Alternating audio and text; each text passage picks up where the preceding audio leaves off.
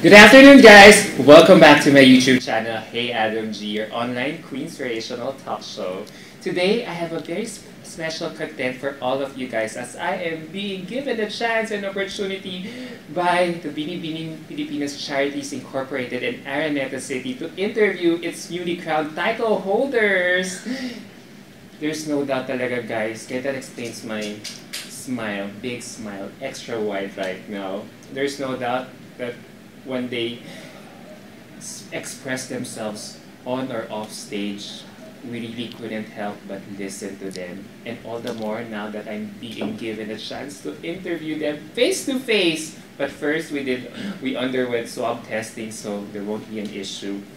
So here she is. Please say hello to Binibining Pilipinas 2022 second runner-up, Stacey Gabriel. Hi, Stacey. Hello, Adam. How are you? It's wonderful to see you. It's so nice to finally see you after 2 weeks. Absolutely. Yeah. You know, we started our journey with you, so it only makes sense to cap it off with you as well. Yeah, I still remember that you promised me you're going to be my first interviewer if ever I win a crown. And here we are. Yeah. Even though, yeah, it isn't exactly a crown, but it still is a platform. It's a platform. It's an accomplishment. Yeah. It is an honor. Yeah. So I'm very grateful. So, since July 31, what sort of messages have you been getting from your fans or the public in general? They've been overwhelmingly lovely, encouraging, and just, it's so heartwarming. I've truly felt bolstered by their support. I felt seen. And I feel as though we are slowly building a community online where it's safe to be vulnerable and to express one's innermost feelings and thoughts. And I'm grateful to be a part of that change and hopefully be able to push the needle forward in terms of how we engage with each other online. That's nice. That's nice to hear. So, did you expect to win last July? Because ako talaga, I really put you as one of my top picks in my final leaderboard. You were my Binibining Pilipinas intercontinental pick talaga. Thank you so much, Adam. Nakakataba ng puso that pageant experts like you see my potential and my potential to represent our country internationally. That is still the goal. That is still my ultimate dream. But what was the question? Did you expect to win? Oh, did I expect to win? Going to the finals night, ito na, puro kayo rehearsals. Did you expect to win? Did you have a good feeling? Absolutely. Or was there a particular moment that you had days leading up to the finals night that you felt that, okay, I might probably win this? Right, right. Every woman wants to win, is in it to win it. And each of us poured our mind, body, and soul into this competition for 4 months. So I believe each of us had an element of, this could be the night. This could be the night a crown is placed on my head. After the months of sacrifice, of persistence, of faith. And I definitely had that feeling coming into that night. I had an immense, well, before 10:30, I was so nervous, I could have vomited. I was telling my sisters, I'm so nervous, I feel like I might just hurl. Or throw up. Throw up, yeah. But once 10:30 hit and we were being told we had 5 minutes to get on stage, I felt this immense calmness. I felt as though all my angels were holding my hand, hugging me, just sort of keeping me steady and keeping me grounded. I had prayed for many, many, many months to have that peace of mind, that clarity, that groundedness for coronation night. And in that moment, I felt it come to me. So honestly, throughout the entire show, I had I just knew that no matter what happened on that night, everything would be all right. And that nothing that is meant for me will pass me by. So crown or no crown, whatever is is appointed to me, bestowed upon me on that night, was meant for me from the very beginning. Ako kasi talaga, nakita ko na talaga yung merit mo as to why you could be the next Binibining Pilipinas title holder because you're the overall package. You're not only just a beautiful woman, but you can speak your mind. Actually, parang if you have this gift or ability to turn a simple question into by coming out with a profound answer. And that's what we have been getting from you. So that's why I was so confident to install you as one of my top picks, considering that I was looking at the other leaderboards. So how come they're only putting you at the 9th or 10th spot, considering, you know, how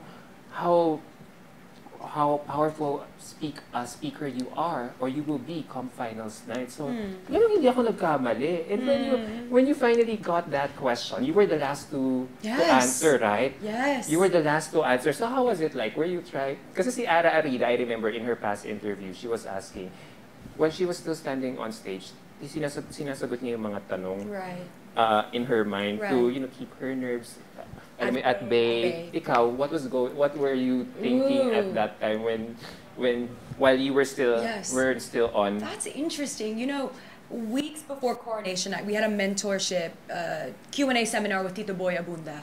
Yeah. And he told us, and I remember so distinctly, he said, when you're on stage, don't answer your other sister's questions. Oh.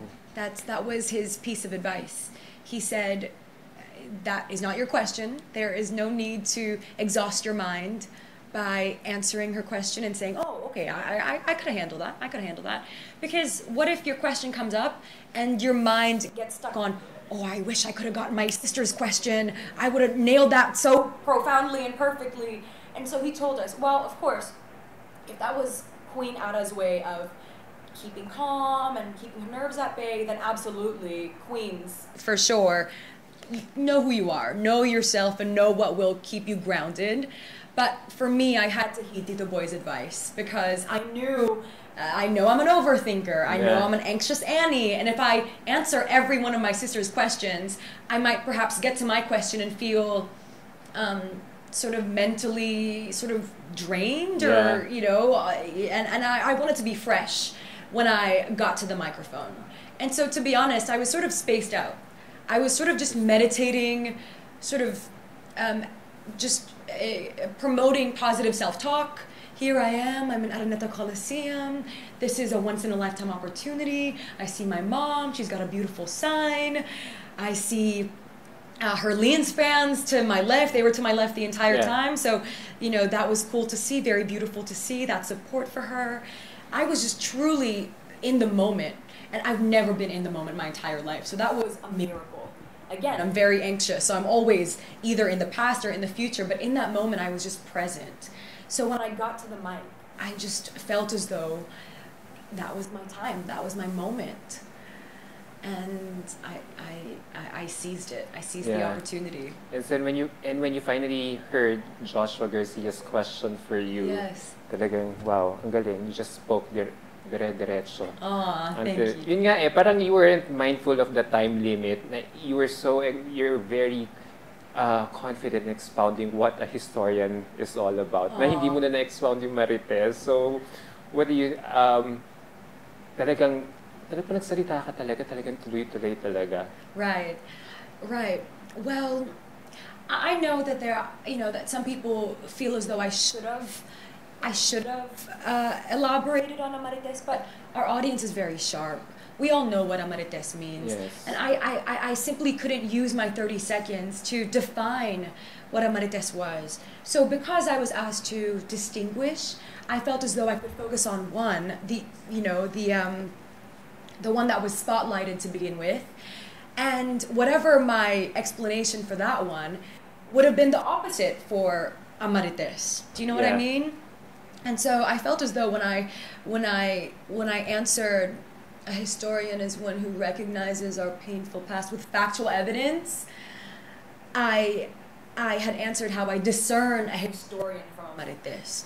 I do understand that some people would have liked for me to talk on exactly how Amarites is, it plays a role. But you were only given 30 seconds. I was given 30 seconds, and it's such a layered topic. I was actually doing an interview with Nanay Christy Fermin, And she said, Stacey, don't you think that Amarites can also be a historian? Can also be an agent for good? And I said, absolutely, Nay. There's different degrees. May mga Marites na pwede silang maging whistleblower. They could, bring certain topics to light that perhaps not everyone is talking about. They could push the conversation forward. Pero meron din naman po mga Marites na maaaring makapahamak lang po. So there are different degrees of what a Marites is. So it was impossible to sort of, to approach it with such breadth and such depth in the 30-second time frame. And I also didn't want to hurt any feelings. I didn't want to offend anybody who perhaps identify as a Marites. So I didn't want to say, a Marites only speaks lies, because that's not true, Yeah. And so I focused on a historian and the importance of having people who recognize both our pain and our progress. And I felt as though I had answered how I distinguish the former from the latter. Does that make sense? Yeah, makes sense to me. Yeah. Do you know what I mean? Yeah, so when you finally heard the crowd got up on its feet in a resounding applause after hearing your answer, ano yung feeling mo that moment? Na talaga, okay, finally, I'm done. Honestly, I blanked out. I blanked out. I don't even remember saying I watched the clip back and I said our rich, vibrant history, and as well the times when our humanity was trampled on. I don't remember saying that. I feel as though I went on autopilot. I was so present leading up, but when I got to the mic, I was just floating.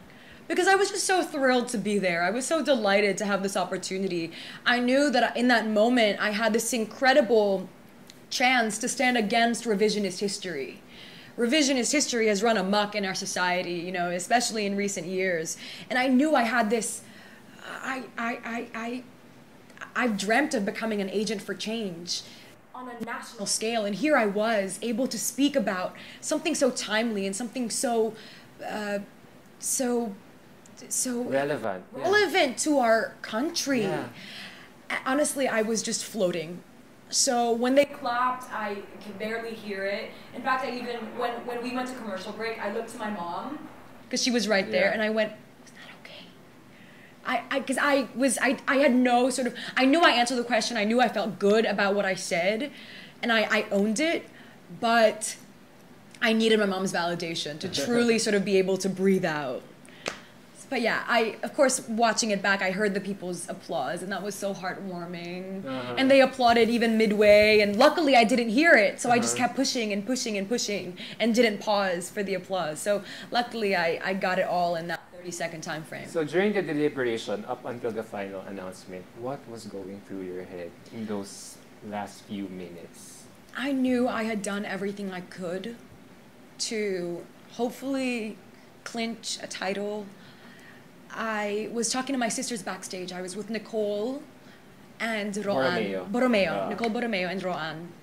And we were just sort of holding each other and talking through our questions and asking for each other's validation. I trained with these women at Aces and Queens, so we've been doing Q&A training since March together. So we know we know how to pour love into each other.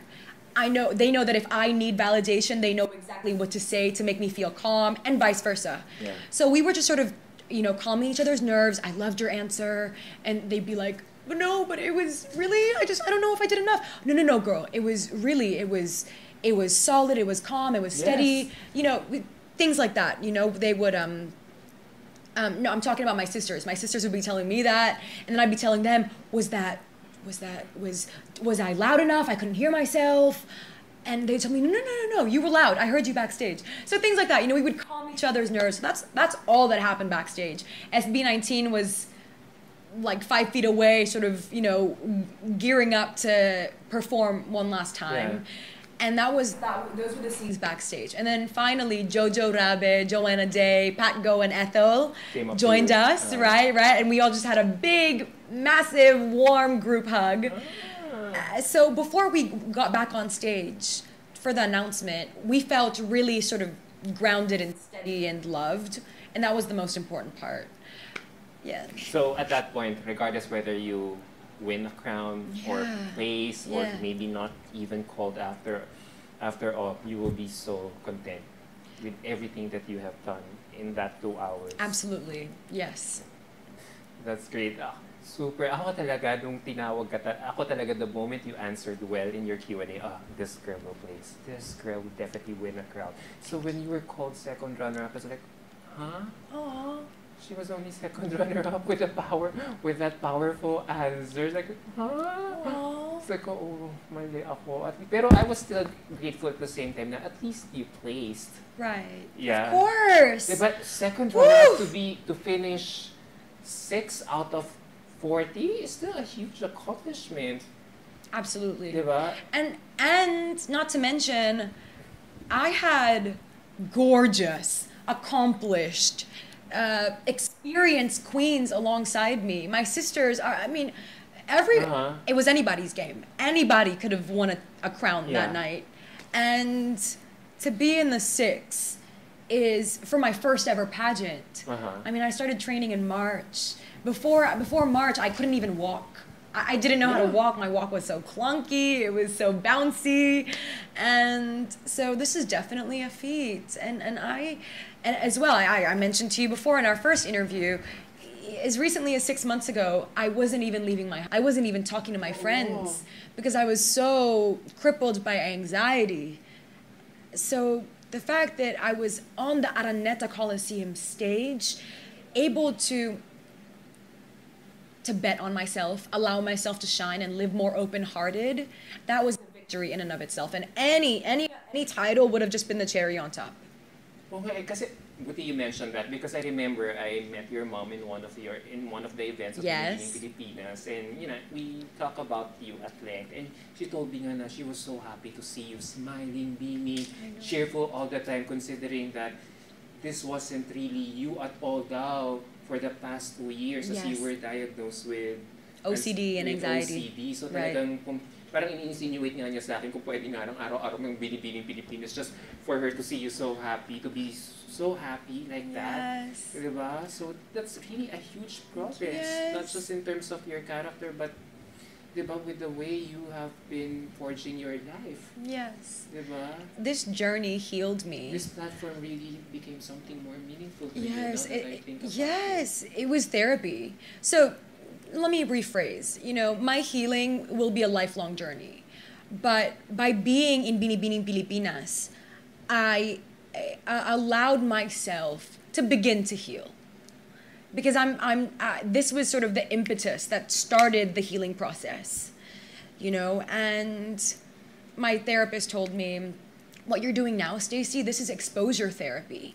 How will you know that you're getting better if you don't put yourself out there and put yourself in situations that may not be so comfortable? How would you know that you are thriving and rising above the anxiety if you don't put yourself in these sort of, in situations that kind of scare you a little bit? So I'm just so grateful. I'm so grateful for this whole experience.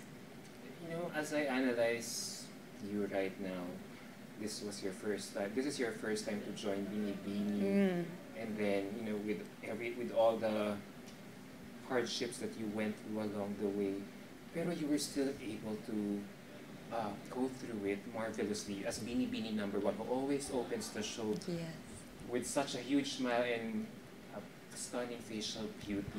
That makes me wonder, do you think your celebrity background may have probably played an advantage to your candidacy here in Binibining Pilipinas, now that I think of it? I would think so, yes.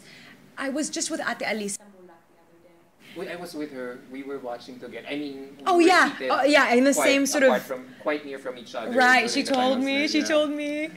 And you know what she told me? Iba yung nahasa ka na ng showbiz. Iba yung na-sharpen na yung patience, yung grit, yung perseverance, yung that unbreakable spirit. Because showbiz really is it's a baptism by fire. So the fact that I had that experience under my belt definitely prepared me for the marathon that was Binibining Pilipinas. It was 4 months of, grinding, hustling. Araw-araw may events kayo. Halos, I opo. think one in a week, siguro, Sundays lang ang off days nyo. Opo. Yeah, typically. And yeah, Saturday, Sunday, typically. But even when we do have days off, we're still talking to our teams, logistics, evening gown, national costume, so it was really nonstop for 4 months. And definitely the showbiz background, it definitely allowed me to, despite the chaos, despite all the moving parts, I was able to stay steady. Because I've been here before. I've been in productions before. I've felt the pressure before. I've been in pressure cooker situations before. So I knew how to sort of keep myself centered,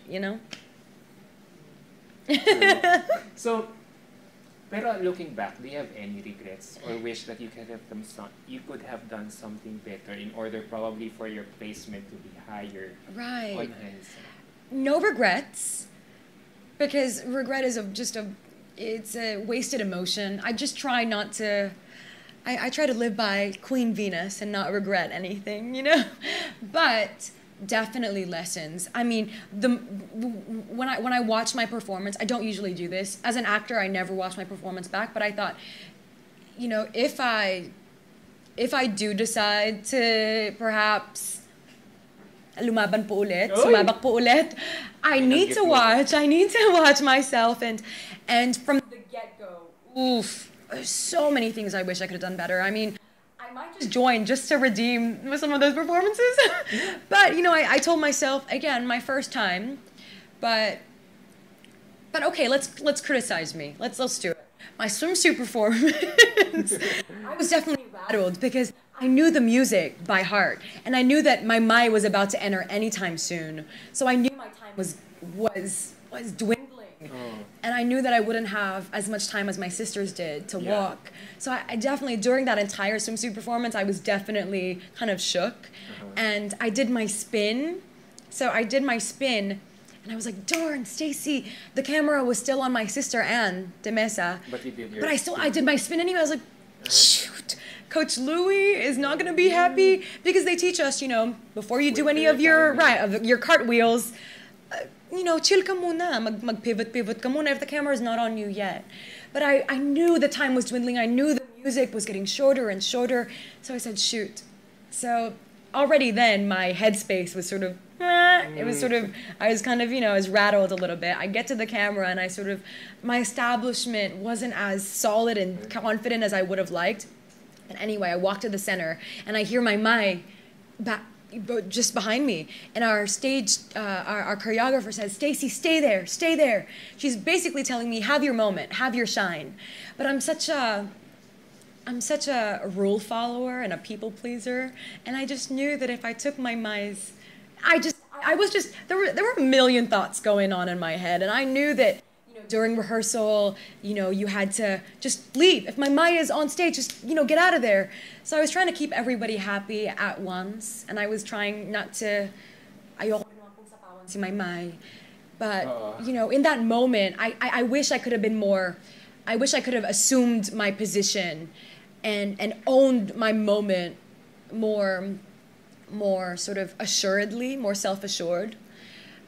Because I was definitely sort of rattled, because I think my VO was cut short as well, and my VO wasn't completed as well. So that was unfortunate, but I knew that it wasn't on me. It was more so a timing issue and a technical issue, perhaps a timing issue.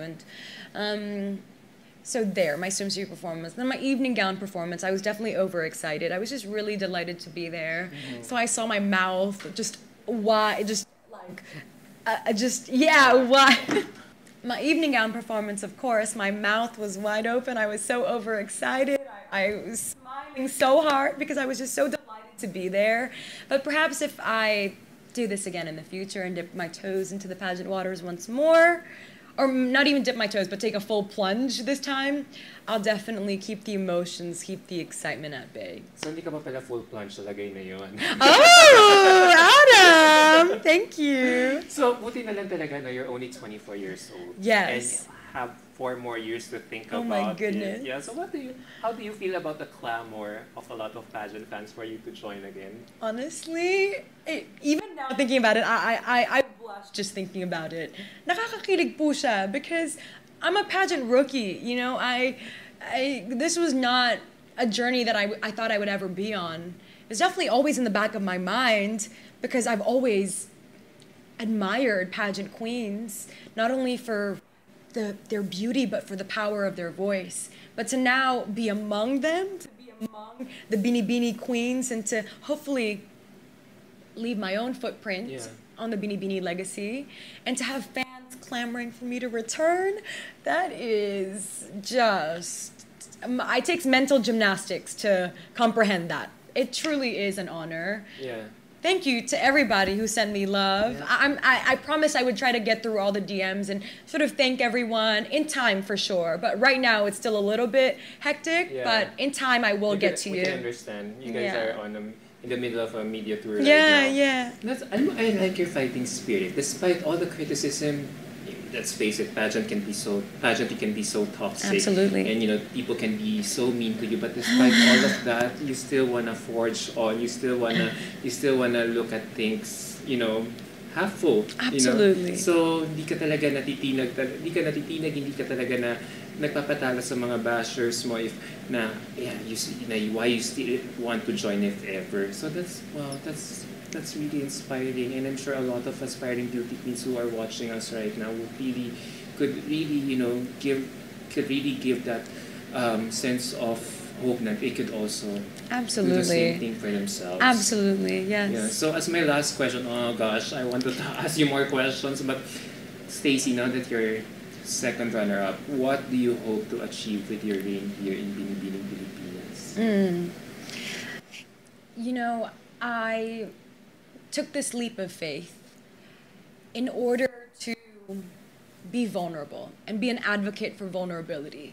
So now that I have this national platform, I will continue the work that I've started in the mental health space. I will continue sharing my story and sort of peeling back the curtain of how my mental health journey, or what my mental health journey looks like. Of course, people see the glitz and the glamour. People see the Stacey that is on the road to recovery.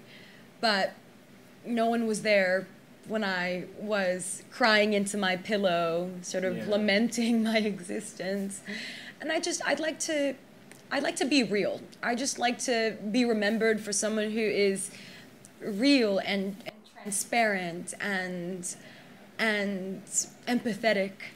And I would love to be a symbol of, hopefully, hope for my fellow mental health warriors. There is help to be had. And I hope to be a part of the change that allows mental health care to be democratized, to be accessible and affordable for every Filipino. And I am strategically working with organizations who are aligned with my passion for democratizing therapy, treatment, medication. And hopefully my reign will take us one step closer to that goal.